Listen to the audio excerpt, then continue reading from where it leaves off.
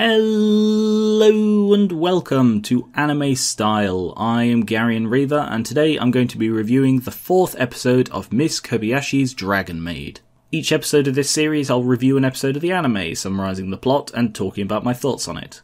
Today is episode 4, Kanna Goes to School. Not that she needs to. It's the best! Episode 4 opens with Kanna watching a load of children wearing hard hats. Okay, I'm kidding. I know they're part of the Japanese school uniform basically, but they just look so weird to me. Kobayashi and Toru discuss that Kanna might want to go to school. Kobayashi asks Kanna if she does, and soon they're in the shopping district buying supplies. As they're looking for basic school supplies, Kanna keeps refusing the ones they find because they're not very cute. Even Toru's confused by Kanna's insistence on cute pens. It makes me wonder where the hell Kanna learned about pens being cute and the necessity of that. I mean, they state that she doesn't even know how to use a pen. It's a bit confusing. As they keep looking, Kanna asks about various stationery like staplers and stamps, with Toru immediately assuming they're torture devices. I think this can be taken as information about their world, where torture is a lot more prevalent. We've already been able to insinuate before that their homeworld is still in the medieval time with castles and magic, but anyway. Kanna picks a red backpack, apparently chosen because she thinks it's drenched in blood, and they go to pay for it. Kobayashi is shocked when the total comes to 38,000 yen. That's about £260 or $330. Toru asks if it's too much, but Kobayashi says it's fine, again raising the question of how much money does she have? Just last episode they moved into a 3-bedroom flat on the salary of one person, and now she's dropping a considerable amount of money on what is essentially Kanna's whim. She doesn't need to go to school, she just wants to. Kanna sees their reaction to the price and puts back a charm she found and liked. In a school uniform shop, Kobayashi explains that schools have uniforms so everyone looks the same. That way no one feels different. Toru asks what if they are different, and Kobayashi rather bluntly says that they eliminate you and that it sucks. This heavily implies that she was different growing up and encountered issues. Maybe that's why she's so cynical and drinks so much. She continues the line of thought and talks about how humans don't like anything different. Toru's reaction implies that this isn't an issue for dragons, and Kanna silently shows her support for Kobayashi. Back at their flat, Kanna shows off her new backpack and Kobayashi calls her cute. In one of her petty sparks of jealousy, Toru borrows the backpack in an attempt to get the same compliment. I don't know if that's her being insecure about Kobayashi, which she certainly is, or if that's just what Toru is like. As Kobayashi points out to her, it's not an attractive quality. Later that night, Kanna is shown to have gone to sleep wearing the backpack, and Kobayashi and Toru have another couple moment as they watch her sleep. The next day, Kanna goes to school and is introduced as Kanna Kobayashi. Interesting note, Toru introduced herself as Toru Kobayashi in a previous episode, implying that Kobayashi is a surname and not a forename. If that's the case, we don't know Kobayashi's first name, and everyone she knows refers to her by her surname.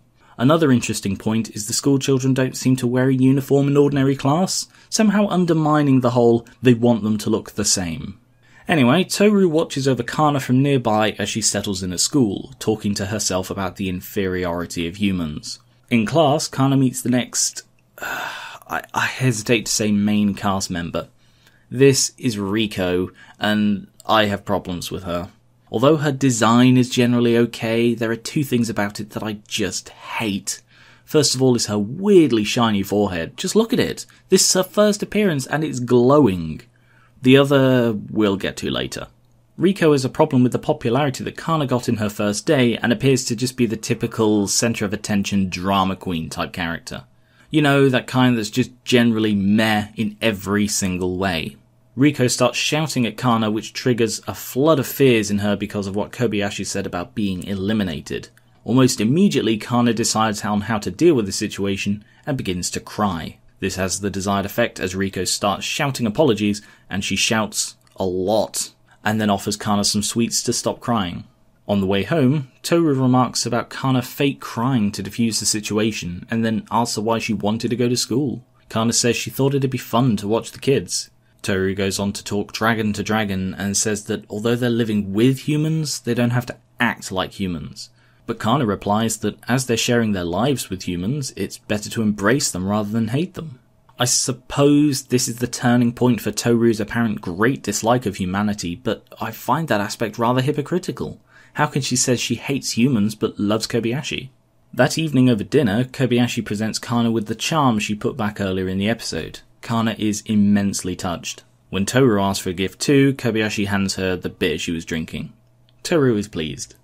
After a little joke about Toru owning Kobayashi, the style takes a hairpin turn into black and white flashes of destruction with the dragons in disarray.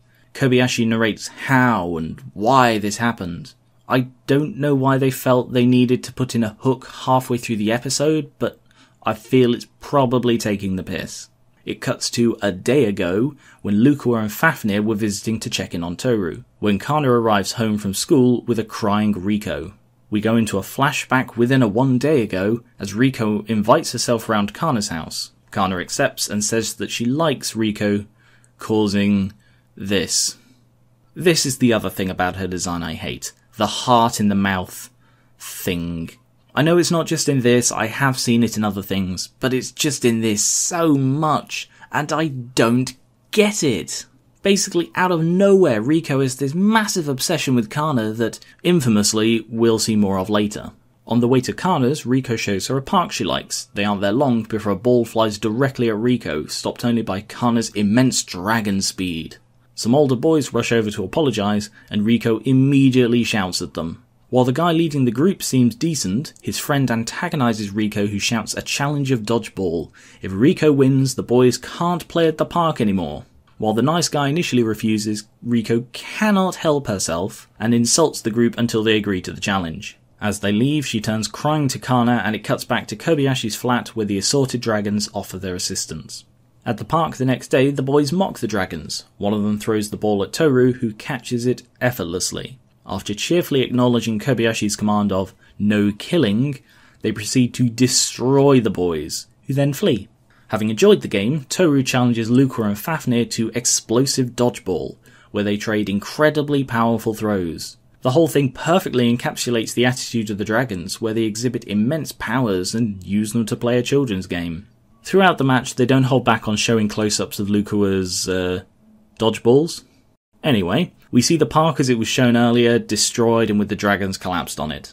A really nice little detail is the destruction parts neatly around Kobayashi and Riko. Lukua casually states that she'll restore the park to how it was and tweak the memories of anyone who saw. Kobayashi narrates that the dragons took to playing dodgeball regularly. So pretty. A couple of times this episode, Toru makes public displays of affection for Kobayashi, and while they're not exactly rejected, they're just not agreed to. At one point, Toru writes "I heart Miss Kobayashi" over and over and shows it to her, but Kobayashi's sort of taken aback. I suppose to put it in context of a real relationship, a reserved person like Kobayashi would be taken aback by a public declaration of love like this, especially if the relationship is new. I feel I should be upfront. I do ship Kobayashi and Toru. I feel I had to state that because I seem to be trying to map where they are as a couple based on these little interactions. But they're not. They're not a couple. I'll try my best to keep the whole shipping thing under wraps, but all of these little bits contribute to why I ship them. Maybe by the end of this series, so will you. Yeah! This episode was a significant step in Kobayashi's motherly character development.